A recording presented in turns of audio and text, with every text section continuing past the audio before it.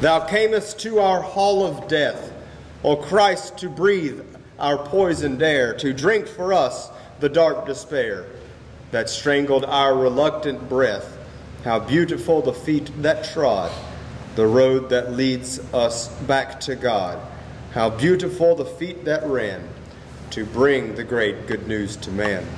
O Spirit, who didst once restore thy church, that it might be again the bringer of good news to men, breathe on thy cloven church once more, and in these gray and latter days there may be those whose life is praised, each life a high doxology to Father, Son, and unto thee. In the name of the Father, and of the Son, and of the Holy Spirit.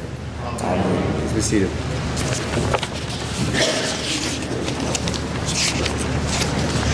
In our brief Old Testament reading,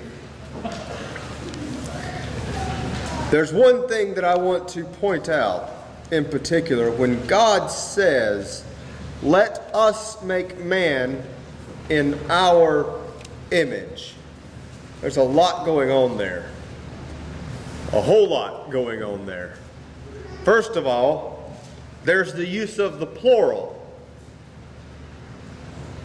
Let us make man in our image. I've looked at the Hebrew. In fact, that was one of the first ones that they started us with in Hebrew class. And it's rightfully so, because theologically, it's extremely important. If we believe in one God, why does the Hebrew say us and our? Well, because predestined from the very beginning of time, our salvation, the creation of the world, our salvation, and the sanctification of the whole Christian church was planned by God Himself. But yet, even though we have the plurals of "let us make man in our image," we also have the word image. What does that mean, to steal from Luther? What does it mean that God would make us in His image? Does it mean that God has 10 fingers and 10 toes, a nose, a mouth? Is that what it means in this context? No, image isn't that He looks like us and that we look like Him. It means that His will is our will, and our will is His will. We desired to live the way that Adam and Eve lived. They desired the will of God. It didn't have to be told to them.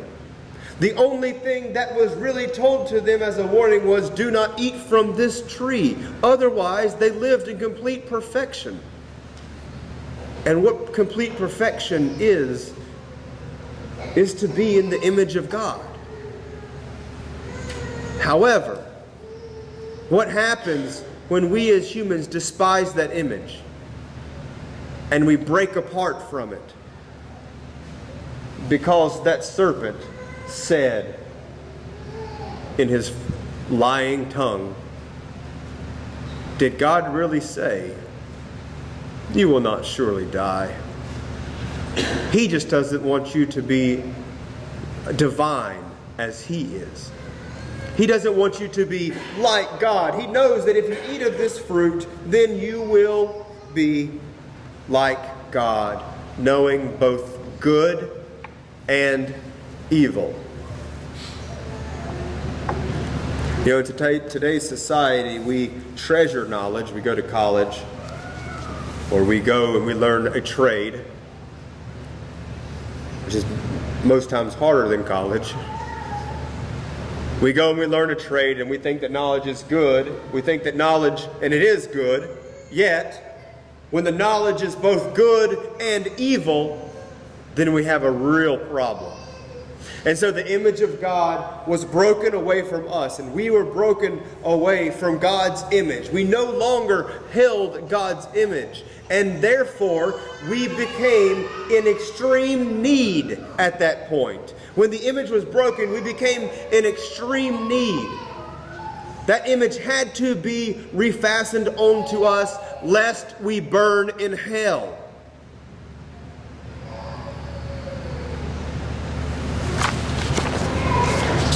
You came into this hall of death to breathe our poisoned air, our hymn says.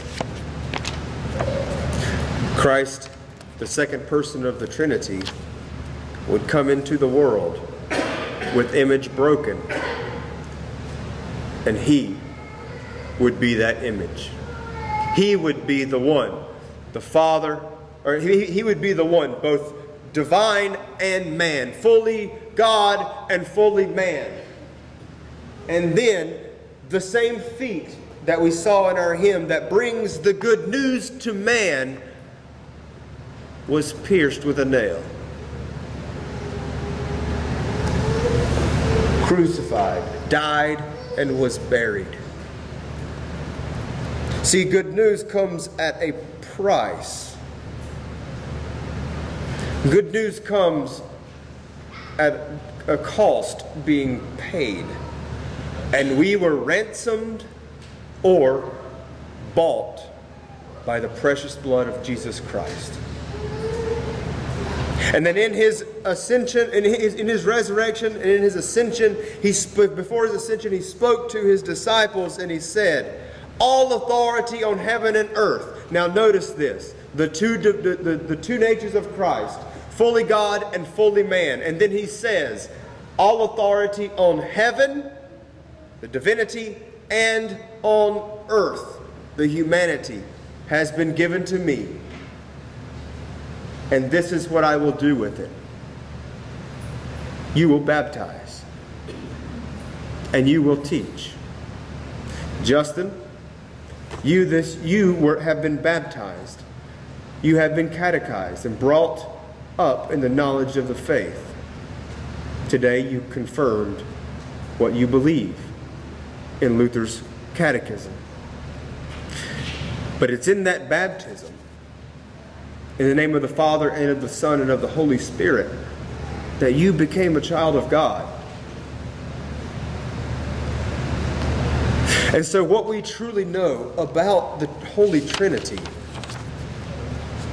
can be summed up in the Great Commission.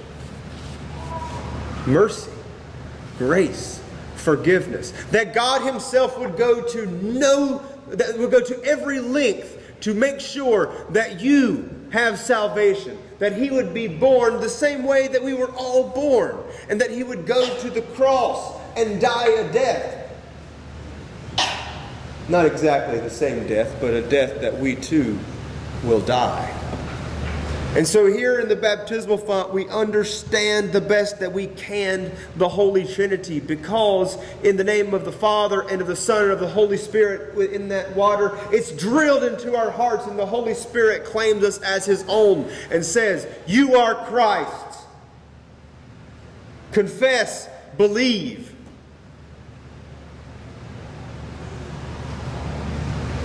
You confirm it. See, here's the thing. We have one in our midst, not today, but in our congregation, who is hurting. We're told to honor our father and our mother, and we wonder how to do that when we have to lay them to rest. Lou is certainly on our minds and in our hearts. Yet, as I sat by Miss Sitman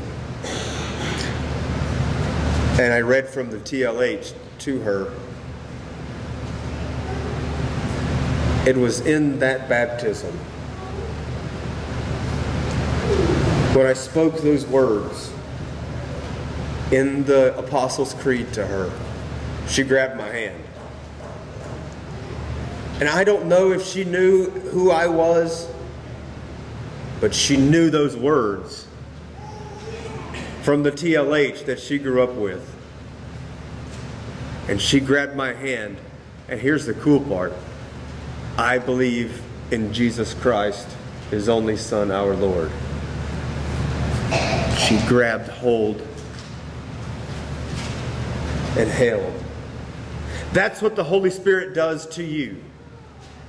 He grabs hold and He says, I will not let go, for you are mine, bought at a price, the blood of Jesus Christ Himself, Father, Son, and Holy Spirit, given over unto you, that you would not die eternally, but have everlasting life. And so with angels and archangels and all the company of heaven, we share one thing, more than one thing, but one thing in particular, baptism. You never lose your baptism. Heaven and earth, hell or high water, baptism now saves you.